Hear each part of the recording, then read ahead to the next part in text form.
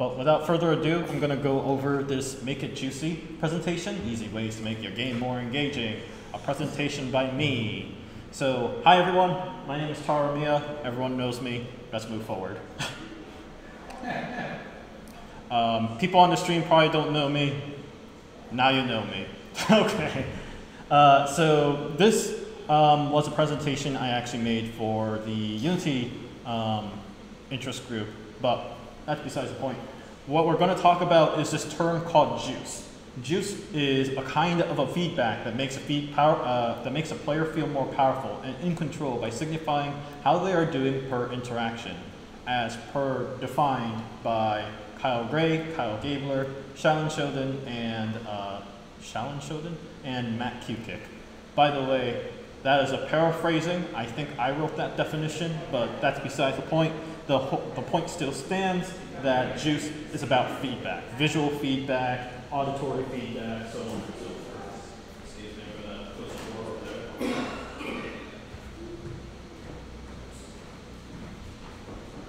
So you have maximum attention.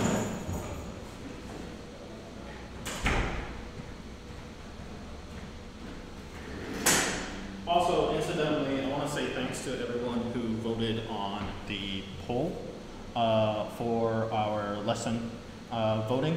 The one that actually won is Krita, but as of right now, it was a little difficult to schedule an instructor for that. So this is currently a replacement for it, but our next lesson plan is currently planned to be Krita. We'll probably let you know more information. Right, when we'll get back to you when we have more information about that plan. I don't think anybody's going to be critical of you. Thank you.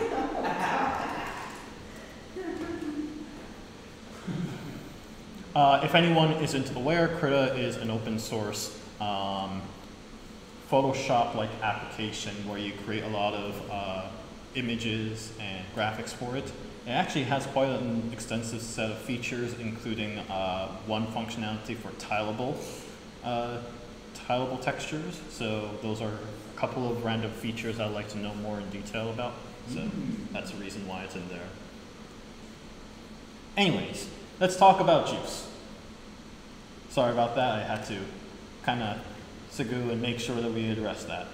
So our first game, we are going to basically play Flappy Bird, or Flappy Fly. It's not a clone, I swear.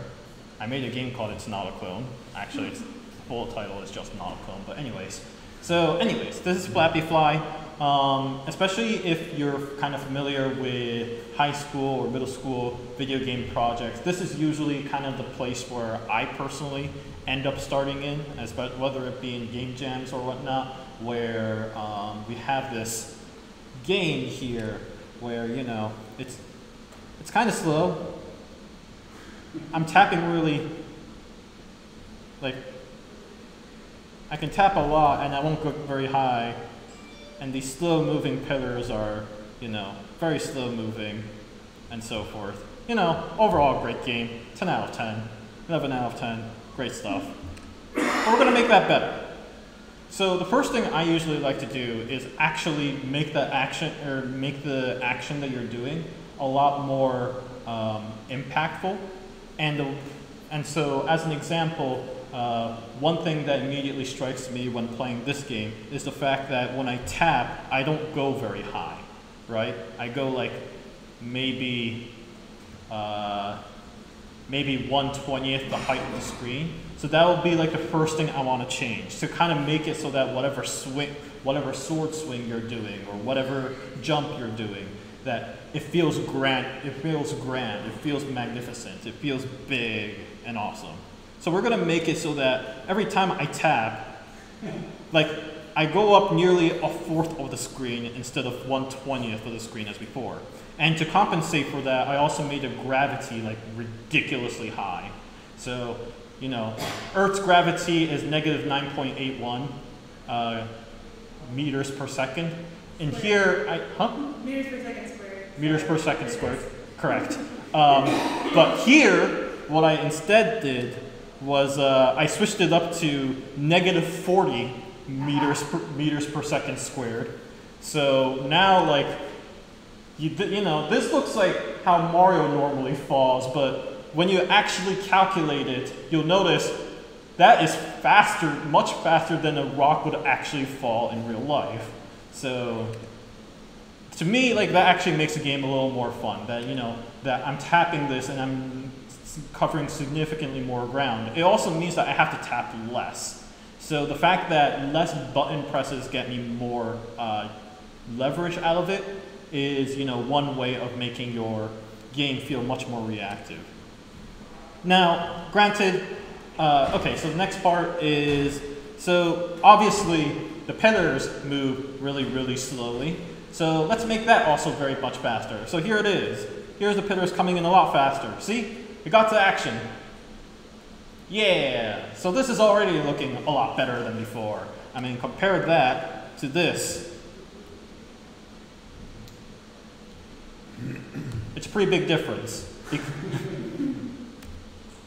So yeah, generally speaking, you want to make sure that you're getting, so obviously like this whole beginning moment here, you want to make sure that the player has a handle of the controls, but you want to make sure that they get into the bulk of the action of the game as soon as possible. So like, you know, there's a little bit of tutorial on how to figure out what the controls is, and then bam, some disaster happened. Go now, hero, you gotta do your heroics, something like that. Applicable, I think, also to writing, applicable, I think, also to pretty much every other medium. You want to make sure that you get to the fun places sooner rather than later, because you want to make sure that you hook them within that 5 minutes that they have. Let there be sound. Yeah, sound effects. Huge, huge. I cannot emphasize this enough. Huge. So, sound is awesome. You gotta make sure that you have your sound effects in there. It's very, very, very, very, very easy to find games and kind of think to yourself, wow, this is really amateur if they have no sound effects whatsoever. So just adding sound alone tends to add a lot to the game. So already, like now, I said earlier that, you know, whenever you tap, I want to make sure that that feels like you have an impact. But this, now you have sound effects. It's amazing. It's like, wow, I'm actually doing something now. And I'm also going through the ground. Yes, question. Why don't your floor and ceiling move during gameplay, but they do? I'll get to that later. All right. So yeah, add sound effects. But if you kind of listen to this, it's a little monotonous, right? It's like the same sound effect going on again, again, again, again. And people are going to notice this, especially if the game is bad, although even if the game is good, I would argue people will notice this. Like, the fact that the same sound effect is playing makes it easy for players to get bored. So,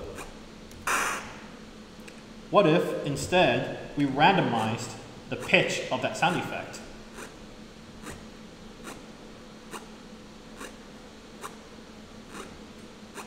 Sounds a little better, right? So actually, when you're kind of playing this game, it adds a lot more variety to how, you know, each flat feels. And that's important. You want to make sure that you're giving a little bit of variety each time a person is playing through the game. So make sure that you actually randomize the pitch of the sound effect. This is, if you're a programmer, super duper easy to do. If you're not a programmer, I can tell you how to do it in Unity. I open source that code, so I'll be more than happy to tell you where that information is. For this purpose, I randomize the pitch between 0.5 and 1.5. So those are percentages, by the way, 50% and 150%. So it just toggles between a random number between those and just kind of plays the sound effects in that specific pitch. Like I said, this goes a very long way. I mean, you can hear it in the flaps, but you can also hear it in like the more rudimentary sound effects, like me hitting on that ground. That sound effect is also randomized as well. So now, not only is every flap different, but every depth is now different as well. Most sound audio designers, when you work with them, will actually ask you how many different variations of sound effects you want to add per action. Generally speaking, I aim for 3 or 4 for any action that is very repetitive. Like if you're going to be swinging your sword a lot, then the more the better. So why not make it at 3, 4, 5, 6-ish, and kind of randomly choose between one of those sound effects. Because again, you want to make sure that the player feels like that the game is not monotonous, that something very new is going on each time they're playing. Music! Music is huge! I mean, it's just, see? It's amazing already.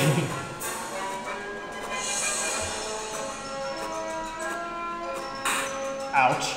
Alright, so that did not work out as well as I thought. But just adding music alone is an very easy way to create a more epic atmosphere. In this case, I chose Call to Adventure by Kevin MacLeod, which you can kind of listen here, which obviously is a very epic sounding music, but the important part is music is a fantastic tool to set the mood for the game. And more often than not, it's usually helpful to add something like that. Even for sort of like a narrative-based game, having even ambient sound effects allows you to contextualize the action that you're in. So as much as possible, you want to flesh out the world that you're giving to your game in your application. So music does like a fantastic job of delivering that specific promise. All right, so far we've been talking about audio. What about making things actually scroll? So earlier we have this. Hi, Chloe. Thanks for joining in. Earlier, we had, Jace asking this important question of why the heck is the background as well as the top and the bottom place not moving? You are absolutely correct. A lot of people are going to ask that question too. So why not fix that by actually having that moving? Yeah! See? On a loop? Huh? It's on a loop, yes. What's important about the whole background scrolling thing actually is you want to make sure that you have like even the background feel like there's some sort of interaction going on. There's some sort of action going on as well. Because the background is as much as part of the world as any. So whereas in this case where it genuinely feels like it's just the pillars are, out to get you.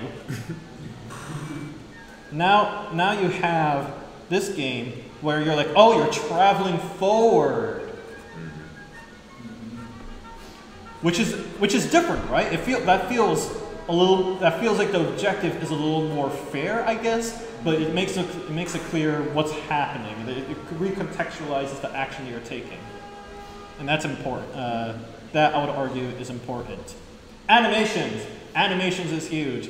In the next set of games, I'm going to ask you to figure out what kind of animations I added in. So let's do a little bit of an I Spy game here. So everyone ready? Remember, this was what we started with. Right? So here's it with animations. Okay, so far what's different? Somebody? Yeah, I added in a little bit of an angle based off of the velocity, vertical velocity it's traveling. So already, again, you're getting a little more context. You're getting a little more visual feedback as to what happens every time you tap.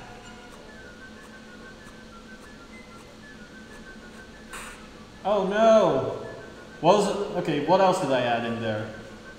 The stalagmites and stalactites react to you guys. Yep, correct. And there's one more thing I added in. Physics? This one's a little subtle. Whoops. Oh, never mind. I didn't mean to do that. Correct. I think I know what Anthony means. So it used to be that Flappy Fly would just get stuck on that pillar once you hit it, but in this new version, I'm gonna choose here. Flappy Fly now actually falls down on the ground, contextualizing that death. So even in death sequence, you want to make sure that you're adding a little bit of animation to it. Generally speaking, animation is a great way to kind of evoke the impact of the action that you're making. So as an example, you can kind of subtly see every time I'm tapping that the Flappy Fly actually flaps its wings. But because now I'm angling it based off of vertical velocity, it's now even more pronounced that that the character's actually flapping its wings, because it visually looks like it's moving on an upward trajectory, therefore making it look like that flap was a lot more powerful.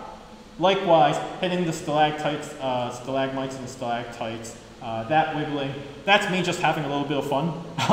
I know stalactites and stalagmites doesn't really do that, but there's actually another good reason why you'd want to do that. Anything that sort of, you know, has some sort of interactive value to it, whether it be, you know, a key that you can carry, a door that you can interact with, a door that you can open, or you know, a bunch of thorns that if you fall into, you're going to die on. Usually it's a good idea to have some sort of visual change on those to make it clear that there are interactable things. To contrast that with other things that you cannot interact with. So as an example, you cannot interact, oh, I apparently broke the game. You cannot interact with the ceiling, right? You just bounce off of it. Also, you go past it, but that's besides the point. But like, that's a contrast. You're saying that creates a visual language saying that, oh, there are things in this world that I can interact with, even if what I'm doing right now doesn't actually amount to anything. If, say, you have a door that requires a key, if either one, the door suddenly starts talking to you that you need a key, or two, it shows like a symbol of a key, or three, it just shakes a little and laughs at you or something. Like, those are all critical information. They're giving you clues that that door is openable. It's a door. You can open it, because some games, doors don't open. But in this case, you know, you want to make sure that in doing so, you're telling the player that something can be done with that door, and something can be, there is a puzzle to solve. So that's just an example of that. All right, particle effects. Too bad Patrick is not here, but particle effects are huge too. Let's just add a ton of them. See, I've added two new particle effects here. Let's see if anyone can name it. Anyone? Well, there's a tracer and some kind of The Tinkerbell. yeah, fairy dust. So the Tinkerbell fairy dust happens every time you flap, and then the trail is there. Oh yeah, you also explode. That's important. And the trail is there. Huh? The trail is kind of there to kind of indicate your path. So generally speaking, my policy with particle effects, more usually is good, but I personally like to focus on particle effects that actually gives you added amount of information. So for example, in this case, the tracing particle effects is actually quite significant because it tells you what your arc looks like. It tells you what your previous action's path looks like, and that's more information to the player so that they can more readily figure out the physics of this character and thus be able to play better as a consequence of it. The Tinkerbell fairy dust are more about, you know, being able to know when you actually flapped. I do think, you know, that making that more reactive, giving more visual obvious feedback to say like, hey, flapping actually did something, you know, kind of gives more impact to that action and makes it more clear to the player that you know, they actually tap and the game has actually registered that tap. As for it burning, that's just me having fun. You know, you might as well make death be like a significant event. So my favorite thing to do is just make the player explode. So yeah, be like darn, the name escapes me. Director of Transformers. Michael Bay. Yeah, be like Michael Bay when it comes to particle effects. Figure out a way to make things look like they're exploding. Make it windy! Alright, so what I did was I added in some leaves in the background. I actually had more in mind with this, in that the leaves would actually bounce off of the Flappy Fly if you just move that, but that was really hard to program, so I didn't do that.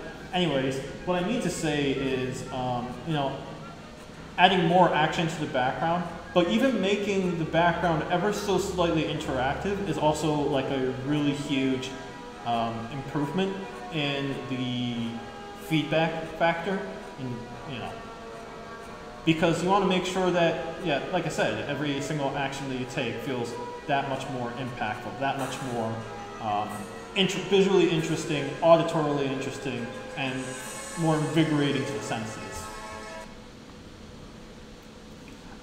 So adding physics. This is usually my favorite formula. So far we've been passing through those pillars and they just kind of wiggle at you. So that's great and all, but personally, I think we can do one better than that. I like to use a lot of physics in my game, and by that I mean something like this.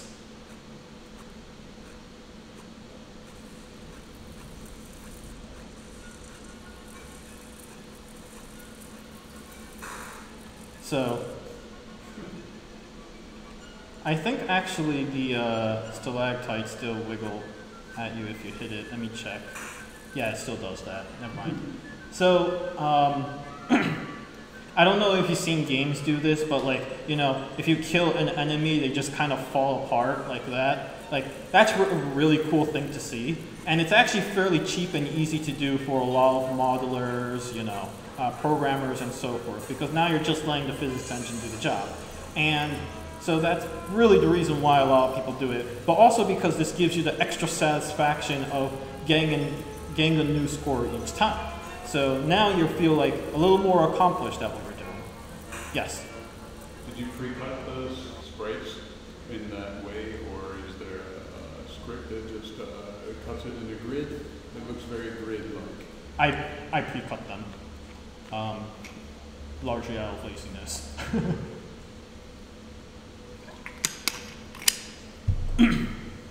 Camera shakes. These are huge.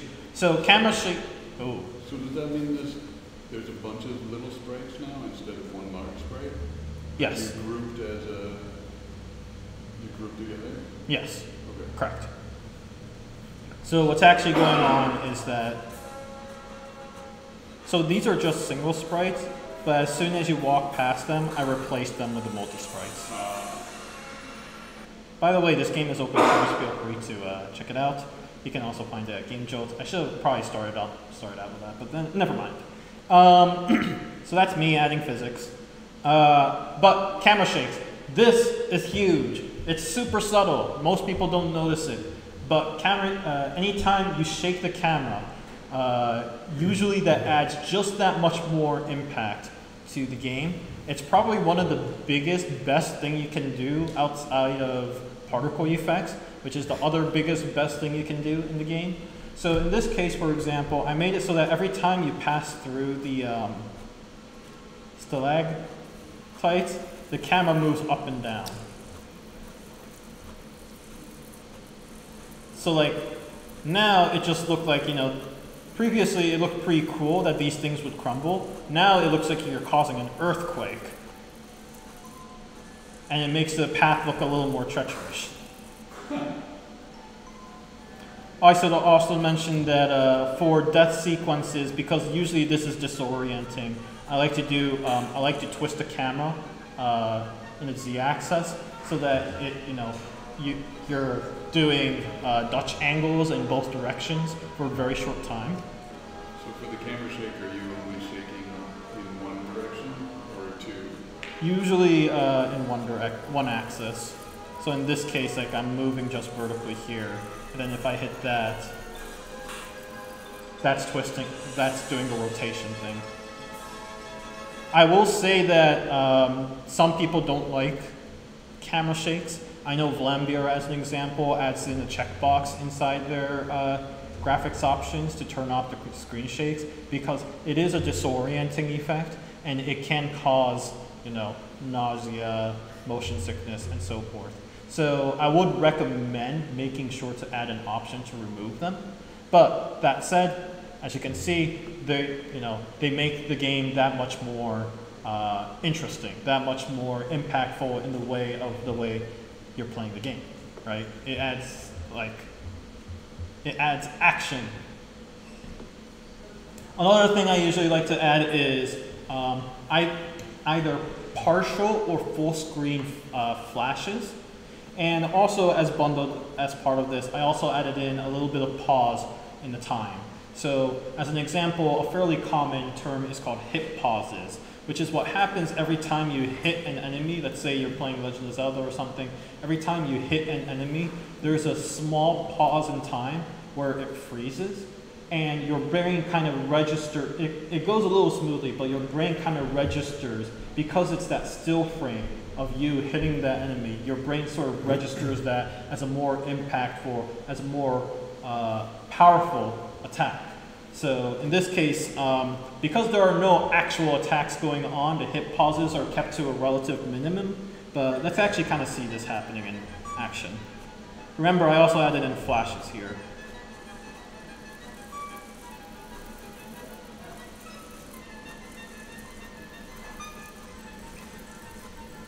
And then death. So for the death sequence, I made it so that the entire screen turns red, so that you can actually see that, oh yeah, you clearly died. You know, that's an important information. You don't.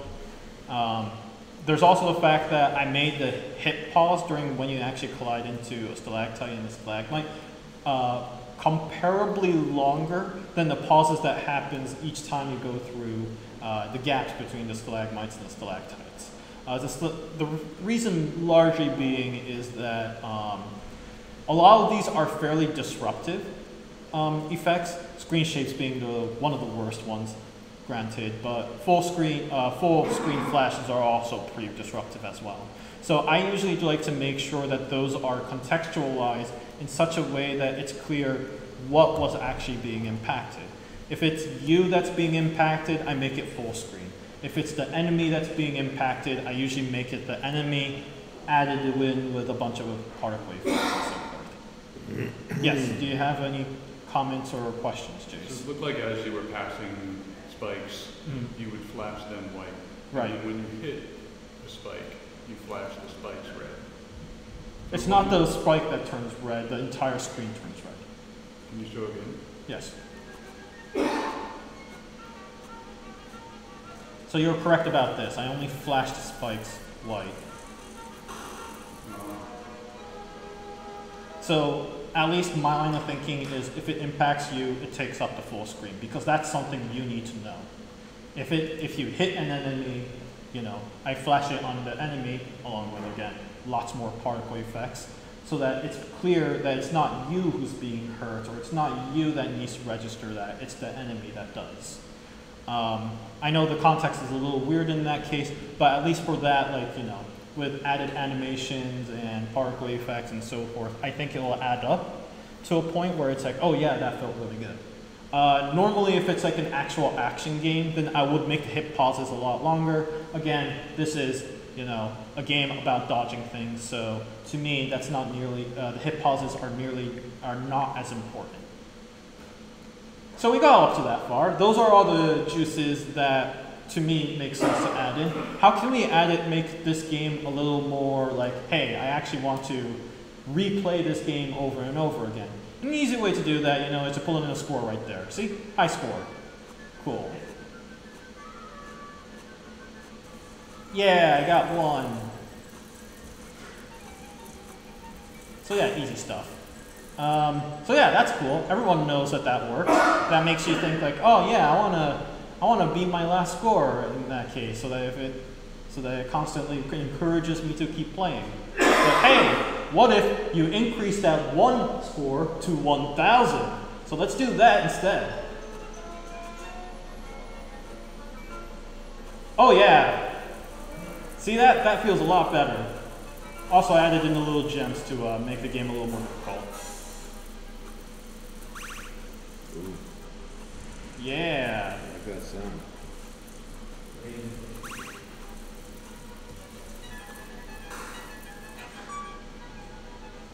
So yeah, the tried and true increase the score by times 10 to some X power is a perfectly viable method of making your game that much more juicy. Yes, it's a stupid trick. I am first to say that, but you know, it works. It's the reason why in like, unlike the Street Fighter of the original kind, when you play like newer fighting games, they'll say like, oh, you hit a X number of combo, and it'll say like, you also made 300 million damage, you also hit with 300 million ton damage points or something like that, which makes no sense whatsoever in physics, but it makes you feel that much better thinking like, oh man, contextually, I did that much better than I did with just scoring 1 or 2 last time. Like I said, it's a silly thing, it's a silly psychological thing, but higher numbers often is a little more gratifying for a lot of people. And that is why you see a lot of games do it. So far, we added all these sort of things, but there's something missing. Heck, this was also missing in the Flappy Bird game either. We want to make sure that, 1, we show at least a high score up there, you know, that's always a good idea. But 2, far more importantly, this is going to take a while, but far more importantly, as you're scoring higher, you want to make sure that the game gets a little harder. And the way I do it for this game is that the game actually gets ever so slightly faster each time you score. Ouch. So, you know, that's an easy way of making a game a little more, increasing the replay value of a game, because you want to make sure that they want to play it again. And now that I have this high score and I'm looking up there and I'm like, oh, that's not my score, I want to try that again. So, you know, displaying high score is always a good idea. Making it clear that your progress is being detected and the game is responding accordingly. It's making the game harder accordingly is always a good idea as well, because again, you want to make sure that 1, they feel like they're getting better at the game, but 2, far more importantly, that they feel like they're making progress in the game. Achievements. So for a lot of people, trying to beat your own high score is a great objective. For a lot of people, just giving them an actual goal is more effective with them. So we might as well try to cover both of those audiences. In this case, I put in a little wavy flag on there that says, if you get up to 100,000 score, then you'll get a flag. So let's see if my Flappy Bird skills let me do that. Oh, whoops. Let's try that again.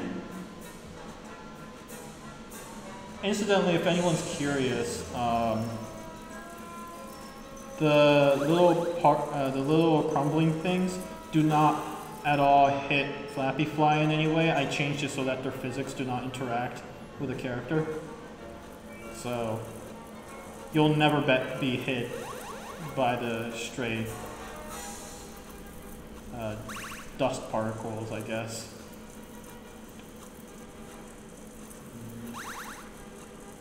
Come on. This is a speed run, I tell ya.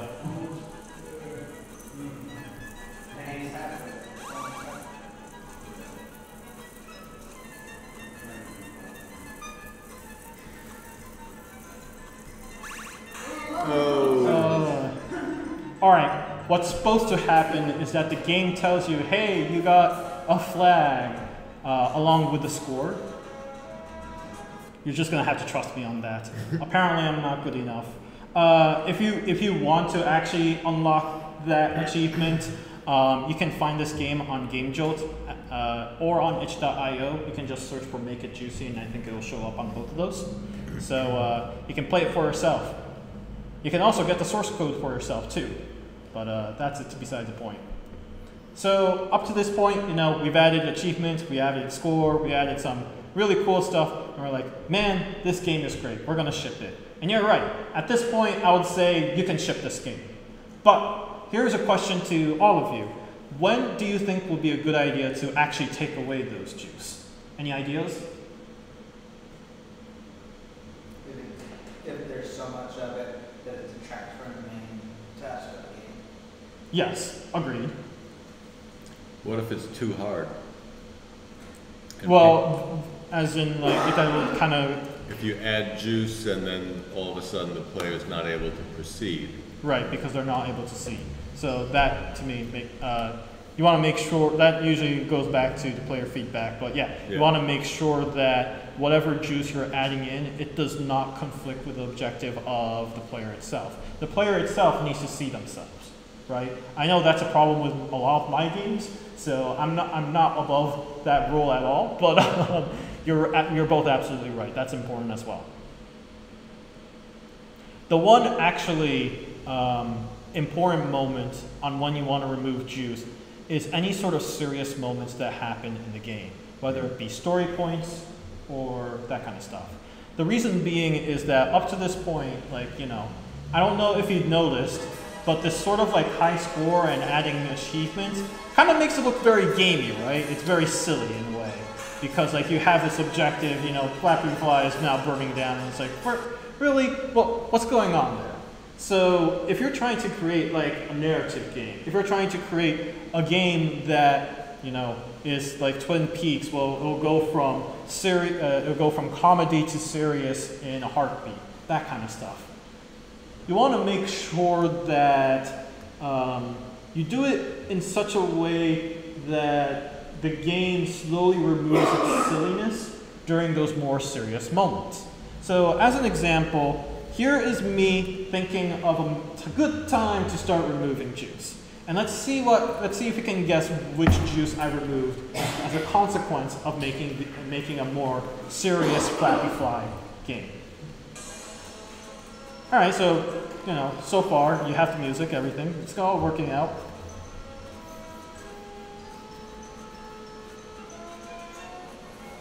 You're still getting the score.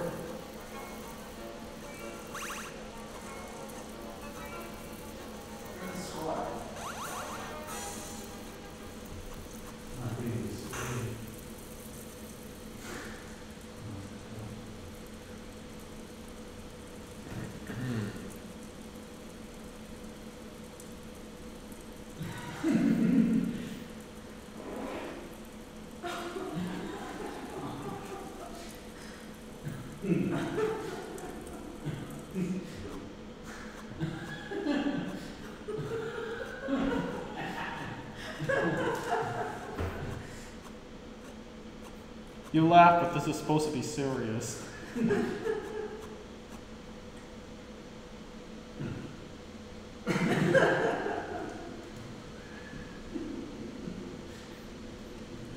So, aside from it being very silly, because it's very hard to make Flappy Fly actually serious, what does matter is that you might have noticed as the, you know, I added in, so I'm just going to do this deliberately. I slowed down the time, but this is also happens to be a moment where I also took away the control from you. And not only that, but I also took away the music to kind of make you feel like, oh wait, this is a very serious moment, right?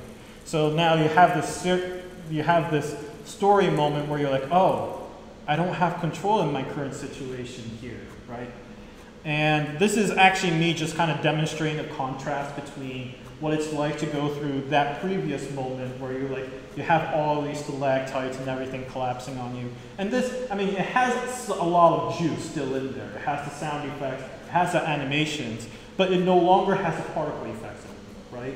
So you have this like significant contrast moment where you're like, this is, at least my intent with this, is that you're interpreting this moment to be something, a very different time, a very different mode of gameplay, where you're supposed to be interpreting these set of events in a completely different atmosphere, in a completely different setting. There's also the fact that I turned it into sepia tone to make it look like it's olden times, but that's beside the point.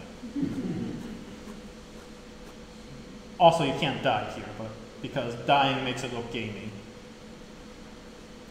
And you know, like, instead of showing you, oh, you scored 3,000 or anything like that, I slowly fade in that this is the end sequence. So that's basically it. that's my lesson as a whole. I want, if anyone has any questions, please raise your hand. Yes, Cliff. So, a lot of this seems to be,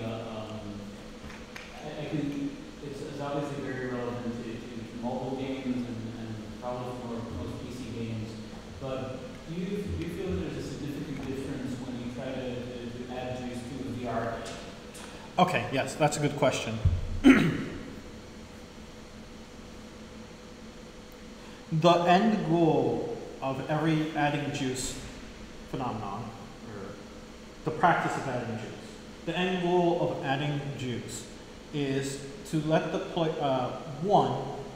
first important goal is to let the player know that they can interact with something, that they have control over a current situation.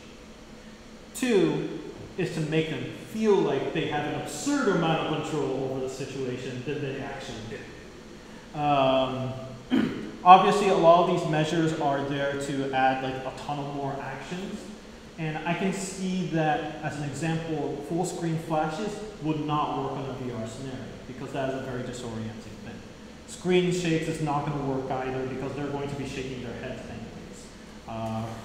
I believe freeze frames are not good either, although there are ways to make that work.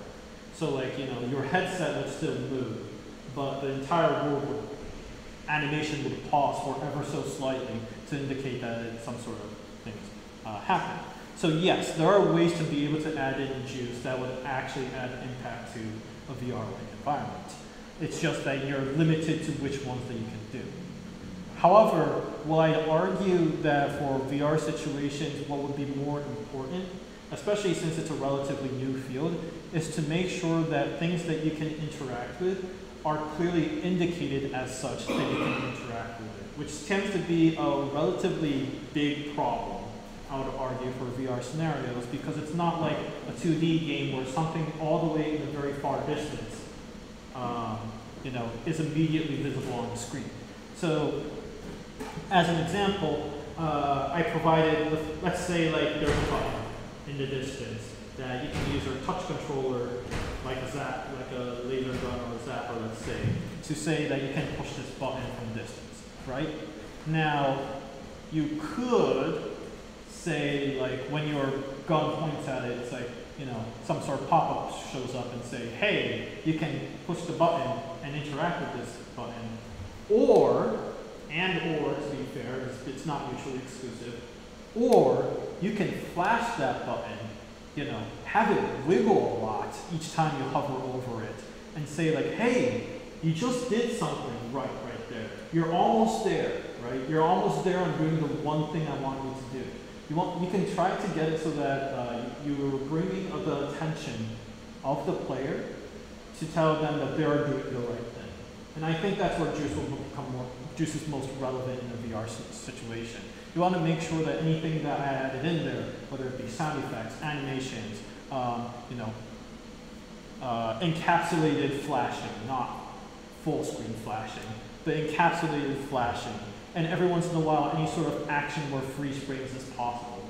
I think those would be useful in a VR environment when you're indicating the player they are doing the right thing.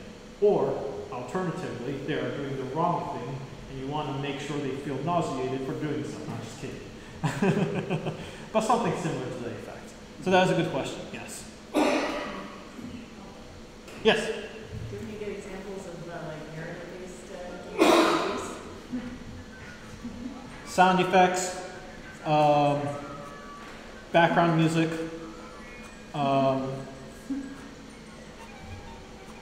some games has this really subtle thing. Okay, so excuse me. So let me get to this part. So notice I put a pause right there before I reveal what the next text is. That, I would argue, is a juice. Timing on when you're revealing text. That makes sense. Yeah. Some games also allows you to add color to certain texts, like saying this is something that's really important, you should highlight. As an example, the Zelda series likes to put in text messages where if it's red, then it's an important clue. You should pay attention to it. Like those is, I'd argue, a form of juice.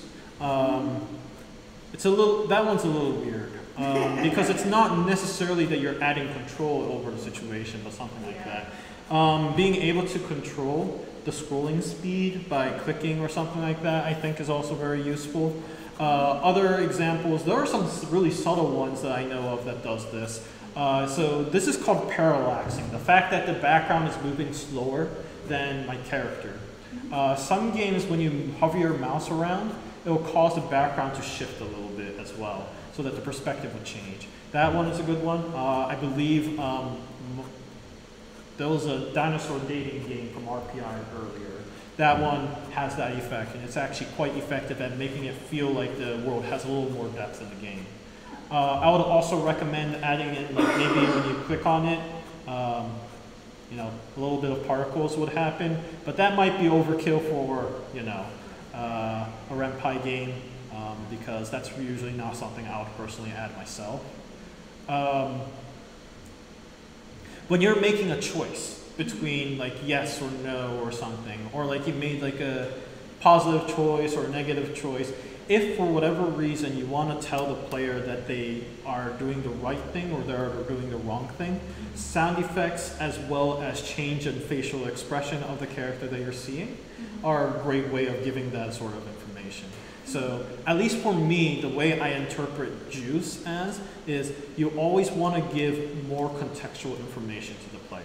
More like, are they doing the right thing? Are they doing the wrong thing? How, if they're doing the right thing, how do you make that right thing? How do you encourage them to do that right thing more often? So that's so in that sense, like any plans that you want, any visual effects, animation, sound effects, that kind of stuff. Anything you want to add into that game to, I would argue you want to make sure that you focus it most on getting the player to do what you want them to do. Thanks. Yep.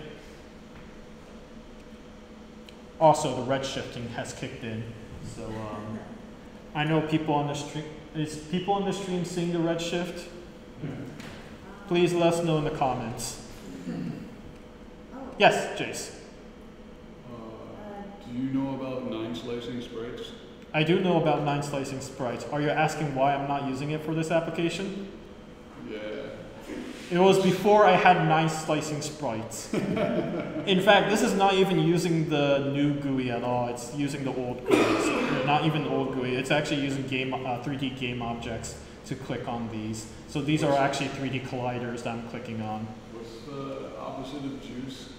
As a visual person, you like drying up your game. I'm guessing that would be the pulp. Scaled, clunky. I think the term juice is meant to be for juicy meat. So dry is one way of putting it, bland is another way of putting it. Juicy meat? I thought it was like an allusion to drugs. This is a family-friendly experience. Well, in that case, dry works as well. All right, moving on. Anyone else with any questions? We got questions coming in from Yes. Yeah, oh, yeah, we have Dream Edition. Do you want to read them? You can read them. Okay. Question number 1. Related question. Can you recall any examples from other games you have played where you felt a particular instance of juice detracted from the experience? The question was, have you had any experience in games that you made where the juice has detracted from the experience? Yes. It depends on what the experience you're aiming for is. So I made a game called Through Oneself. And as a brilliant idea, I made it so that you can actually see, all right, let me back up a bit. Excuse me. I should talk about Through Oneself first. So Through Oneself is a game where your character is a silhouette. You can't actually see her most of the time, but there is a second world that exists that is revealed through her silhouette. And a huge portion of the game is making sure that you had the camera angles just right so that you can actually see where the character is and make the movement decisions as necessary so that you can get to your objective. Because part of that game experience is about being able to find that character. When I added in these particle effects that would appear on the foot of the character and would sprout out all the time, that was interpreted as, no, that was not a good idea. You're detracting from the main experience of the game, which is being able to find the character from the first place. So that was one thing where the juice was actively working against the objective of the game. The core experience of the game, really. I think experience orbs do that for some games. I'm sorry, what? Experience horse? Experience orbs are like being an enemy, and then you have to collect orbs to get experience points for it. I think that's a waste of time. Interesting. I do not disagree. There was one other example I had in mind. Camera shakes are dangerous, as mentioned earlier. Camera shakes and full screen flashes are super dangerous. They should be taken with care. Generally speaking, so I always add them in practically every game. Okay, I don't always add them in, but generally speaking, I try to add them in as much as possible. But depending on how frequently they occur, I mentioned earlier that they are both very disorienting or causing epilepsy if it's full screen flashes, and if it's for any screen pauses, like if you make them too long, it's very, very, very easy to make people think that the game broke. So those, depending on how you implement them, and generally speaking, depending on how frequently it happens, are very bad, and they distract from the experience by effectively making you nauseous. Another obvious example is in VR context, a lot of those techniques I just mentioned earlier will not work because they'll disorient the player. Okay. How about games? But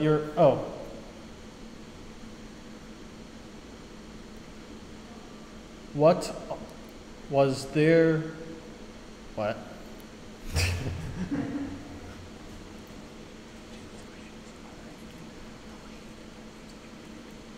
What are games that I played, not games that I've made?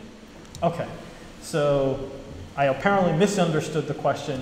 What are games that I made where what are games that I played where the juice was not conducive to the experience of the game? Fair enough. Actually, that is a good question.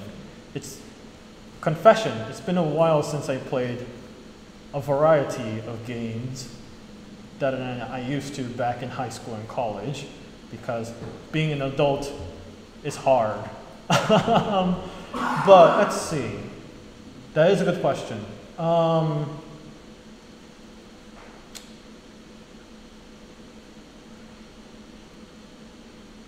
Some games tries to be helpful by telling you that you should totally click this button by either animating them or flashing them. A lot of times, if I'm playing a game that has a lot of menus with a lot of buttons that are shaking and flashing, and I'm not wanting to do that action, I find that a distraction. That is a hard problem to fix because it is a player problem usually, less so than an application problem. But nonetheless, if you seriously want to make sure that a player pushes the button at the right time, or are trying to get into that action, you might as well disable the entire thing and force them to push that button, because that's my opinion, of course. Every game designer is going to talk different about this. No, I'm thinking more like, say, Farmville, where they'll be like, oh, I want you to click on this corn stalk and start planting them. And I'm like, no, I want to plant more cows in the ground, right? So That happens more when it's clear that there are more player choices and yet the game is trying to make the player do something else, right? So that one's a little weird. And like I said, I know that depending on which game designer I'm going to talk to, they're all going to have different opinions and probably opposing opinions from mine as well. So it's not a hard or fast rule in that regards. Super Mario Maker can work well on this. You can give sound effects that don't match what's going on the screen at all.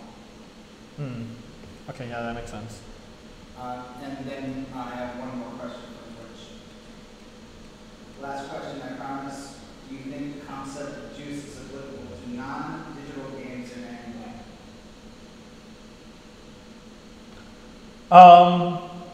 Yes. The aforementioned increase the score by 1,000 is a very obvious way of doing that. Generally speaking, so analog games, whenever you start making an analog game in the beginning, at least I tend to do this, you're often starting with very abstract places.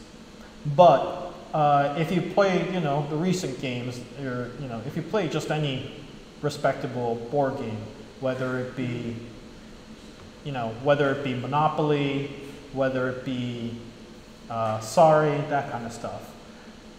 There's a clear context as to what story each of those board games, card games, analog games are trying to convey. They're trying to convey it with a very specific aesthetic. They're trying to convey it with a very specific gimmick in mind. And I think that is where juice is definitely involved. Like, you want to make,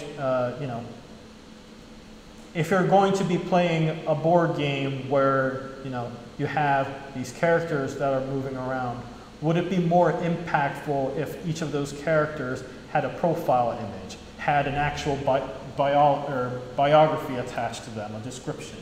Yeah. So, like, would you feel more in tune with that game if it's clear to you that you're supposed to be role-playing this new character? And I personally think a lot of people will think so. Some games, obviously, that's not a requirement, and it makes more sense not to do so. But in a lot of games, adding that characterization, as an example, goes a very, very long way in adding to the experience of playing that board game. In regards to, like, let's say you flip over a card and some action occurs. You could say action, or you could say disaster. Like, adding impact to what just happened is by, changing the text such that it's contextualized to be much bigger than it really is from a game mechanical standpoint, is like a fantastic way of adding more juice to it. Because again, what you're trying to look for is you're trying to contextualize good and bad actions to the player in an easy to digest fashion, if that makes sense.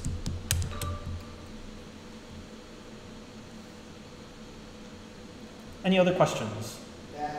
Well, even though he promised there was his last question, he's asking about butterfly effect. Does that count as juicy? Oh, I know what he's talking about. That sounds like a systems game mechanics thing, and probably is well out of scope of this conversation. Is that Dylan? Nah, it's Jamie. Oh, Jamie. So the butterfly effect, if anyone isn't aware, is the, I guess, theory / philosophy / question mark. Ooh, butterfly effect.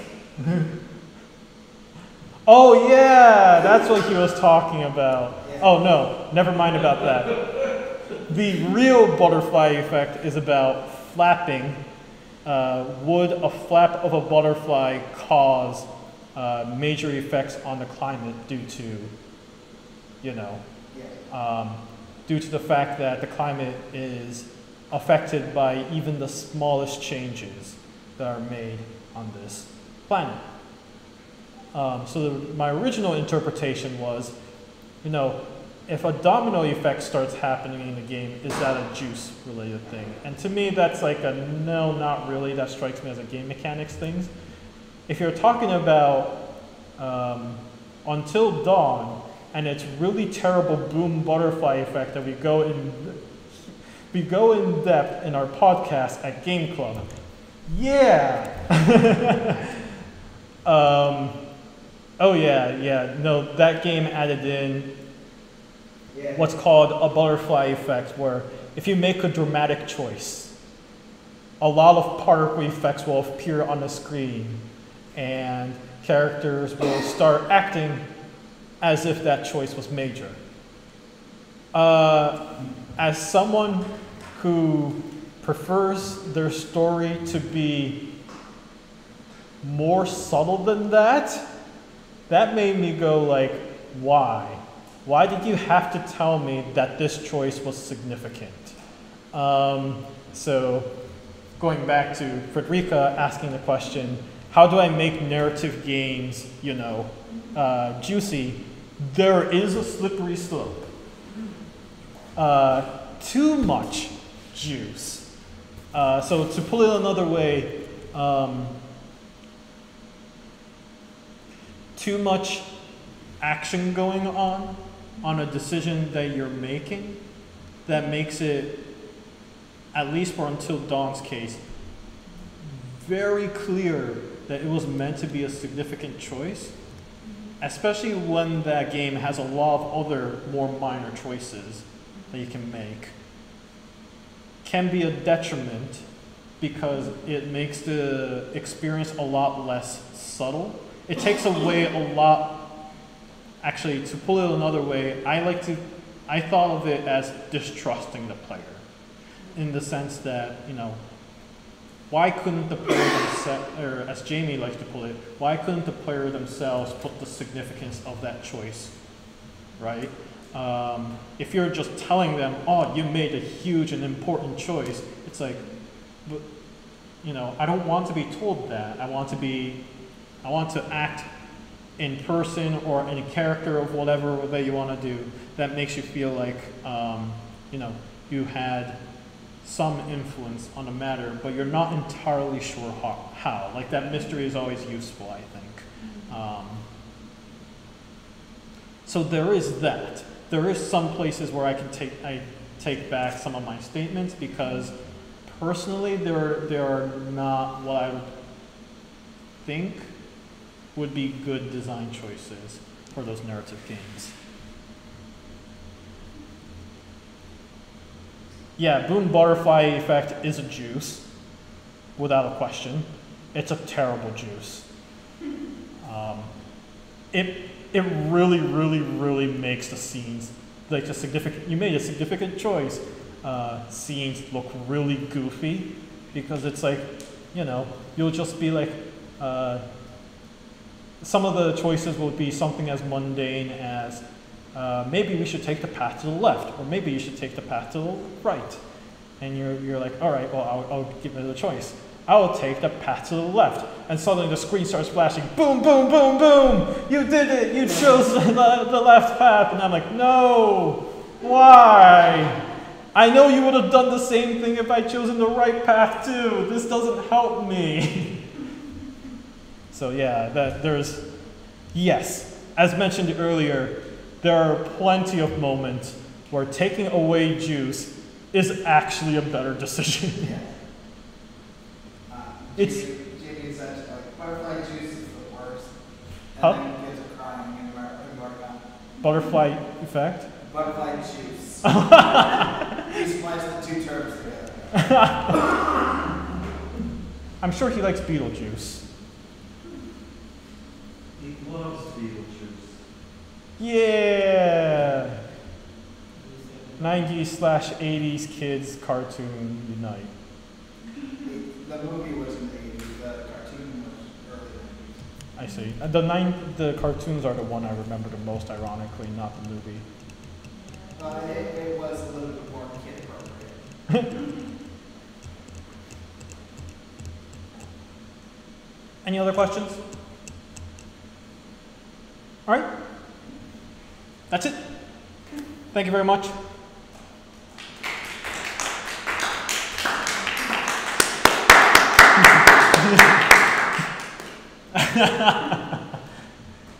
Thanks, Taro. Yeah, no problem. So